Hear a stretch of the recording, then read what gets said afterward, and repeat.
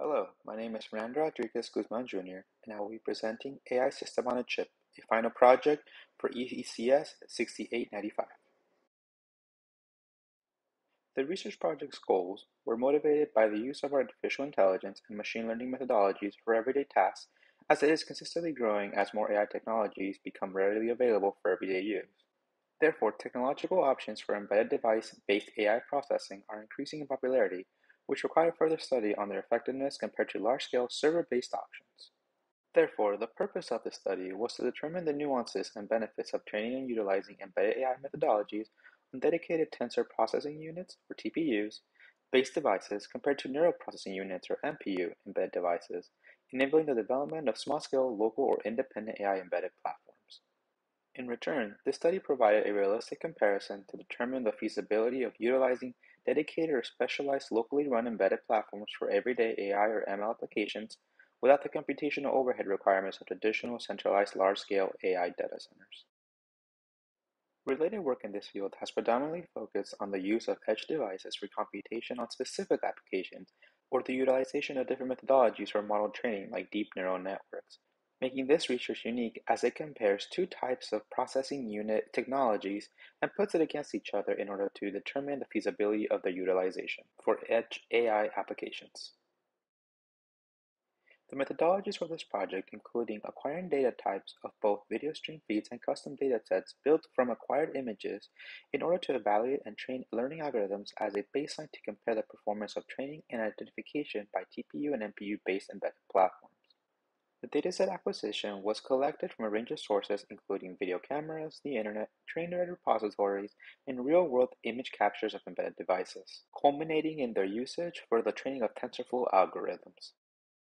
The embedded AI devices used for this project included the Google Coral TPU Development Board and the Cadence FIM3 NPU Development Board.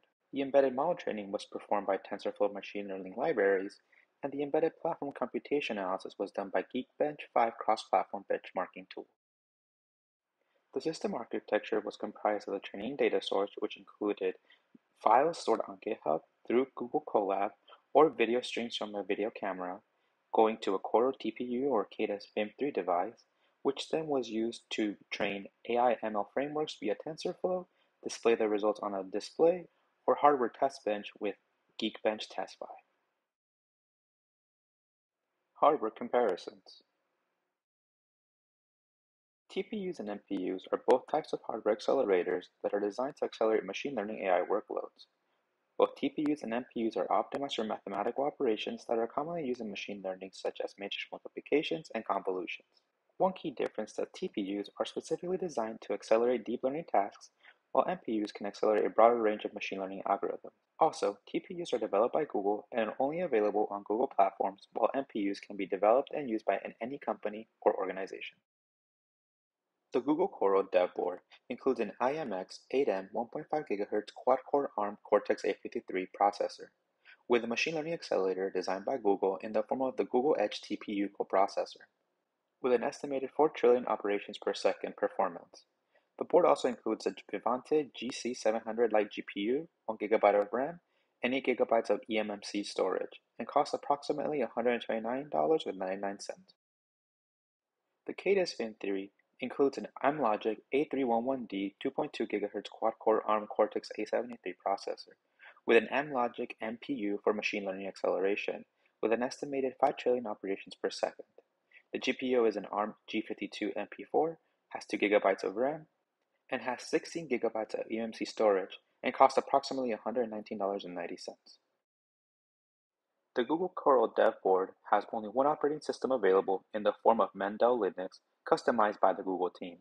In the contrary, the Vim3 platform has available 5 different types of OSs, including Ubuntu, Android, Fuchsia, Armbian, and Libre ELEC, with Ubuntu being used for this project's Vim3 platform. For hardware test benching, Geekbench 5 platform was utilized. Geekbench 5 is a cross-platform utility for benchmarking central processing units and graphics processors. This platform groups CPU workloads into 2 sections, single-core workloads and multi-core workloads. Each section is grouped into 3 subsections, cryptography, integer, and floating point workloads, with each single-core workload having a multi-core counterpart. Among the many tests that Geekbench 5 offers, here are some of the most relevant for this project. Some of these include AES-XCS testing, text compression, image compression, claim, camera, in-body physics, rigid body physics, Gaussian blur, face detection, structure for motion, and more specifically, machine learning testing. And among those relevant tests, we can see now the single-core performance versus multi-core performance of each platform. While the single-core performance of the Cadus Vim 3 slightly outperformed the Coral as far as computational power and speed, you can see that overall the multi-core score for the Coral TPU, although it has inferior hardware, actually outperformed that of the Cadus Vim 3 NPU-based platform, even in the machine learning specific test. Object detection and training proof of concept.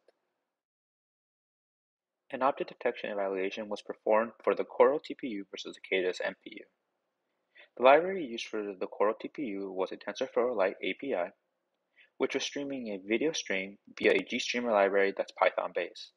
And the model used was a pre-trained object detection model for object detection on the stream. The Cadus Vim 3 used the Cadus Software Neural Network Python API with a YOLO v3 library, which features an image extractor based on a Darknet 53 convolutional neural network architecture. And the model was a pre-trained model provided for the YOLO v3 platform. Overall, the Google Coral TPU outperformed the Cadus NPU-based platform. The examples, instructions, and documentation were clearly outlined and available via the Google's Coral TPU initiatives.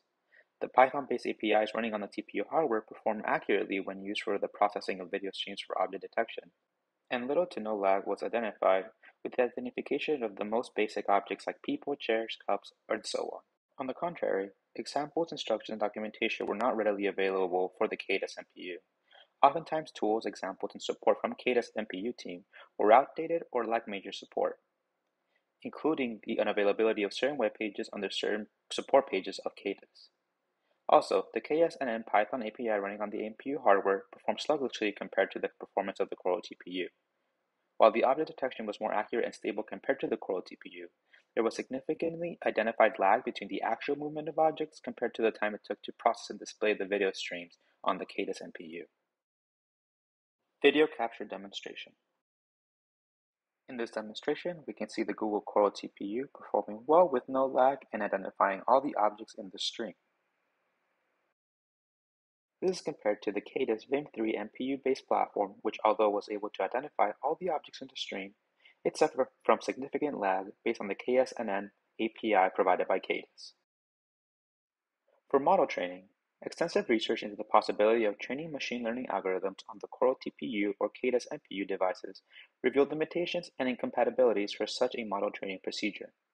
The Coral TPU-based device does not support ML model training on their platform, and any attempt to circumvent this limitation did not yield any training results on the device. Similarly, the Cadus NPU-based device was found to be limited by its available storage on board the Vim 3 development board. The TensorFlow toolsets required to train the ML models onboard a Vim 3 required and surpassed the available onboard Vim 3 storage. Further research revealed that the onboard model training is not available for both devices. Google Colab, a browser-based Python development tool, was utilized to train the TensorFlow model due to the edge device's ML model training limitations. Google Colab allowed for the free utilization of Google server-based GPU resources for the training and optimization of a range of ML tasks through the Jupyter Notebook-like Python scripting. Through this platform, a MobileNet V2 image classification model was retrained to detect a range of flowers based on the available datasets of flower images. This TensorFlow model was then successfully retrained, converted to be utilized by the TensorFlow Lite-based tasks, and further optimized to fully utilize the TPU resources available on the Google Coral dev board. This resulted in the successful retraining of a model for image classification, as can be seen in this example screenshot of an image classification algorithm running on a Coral dev board, successfully detecting the proper flower on a test image based on the retrained TensorFlow Lite TPU optimized model. Custom dataset training. The lessons learned from the previous model retraining procedure were utilized on a custom dataset of images taken at 5 different development board printed circuit boards, or PCBs, which were utilized to train a custom TensorFlow Lite model optimized for TPU computation. A range of images were captured of these devices in a blank environment to train a model to differentiate and classify different size PCBs.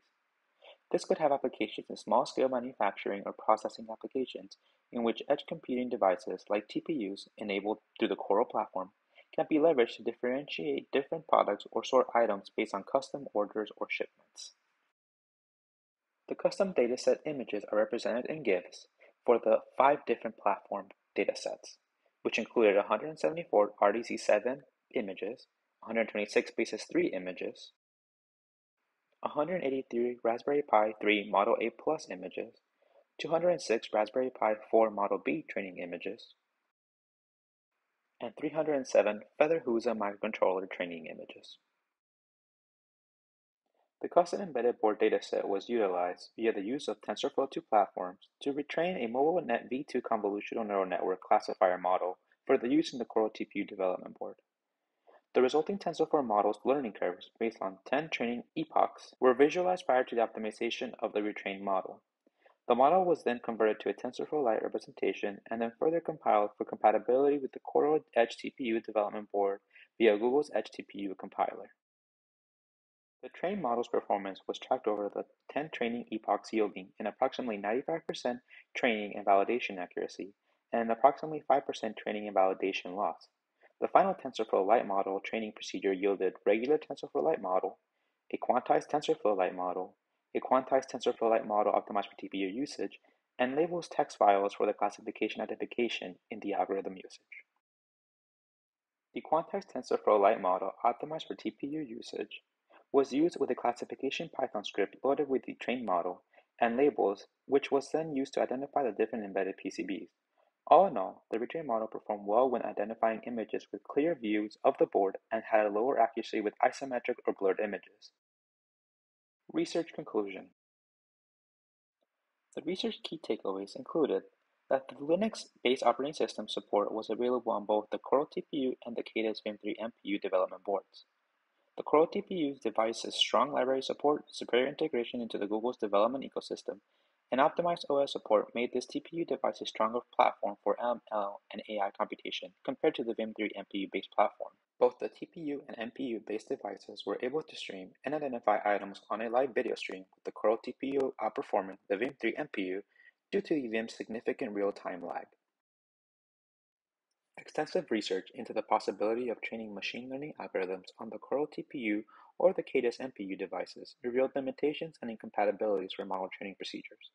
The Coral TPU-based device does not support ML training on the platform, while the Vim3's limited hardware resources do not enable it to run TensorFlow for full model training on device. Google Colab was therefore successfully utilized to train a TensorFlow MobileNet V2 image classification model to retrain it to detect a custom dataset acquired for this project. This retrained TensorFlow model was successfully converted to be utilized by TensorFlow Lite-based tasks and further optimized to fully utilize the TPU resources available on the Google Coral dev board for image classification. All in all, both TPU and NPU-based edge computing devices proved to be useful in situations that edge computing of AI or ML tasks are required. Due to the development stage of modern edge TPU and NPU-based devices, it was found that external model training resources are still required prior to the utilization of edge computing devices. A strong emphasis should be put by any development team requiring edge AI and ML computational devices for their platforms, since library, development, and resource support vary drastically for both TPU and NPU-based devices. Future research could be focused on comparing the Coral TPU devices to the performance of NPU devices manufactured by larger development corporations like NVIDIA, leading to better NPU-based support. Likewise, future research could also focus on one class of TPU edge computing device to compare the performance of the entire platform range of devices in the Google Coral family. And this concludes today's presentation on AI System on a Chip, which utilized the following references for the research project.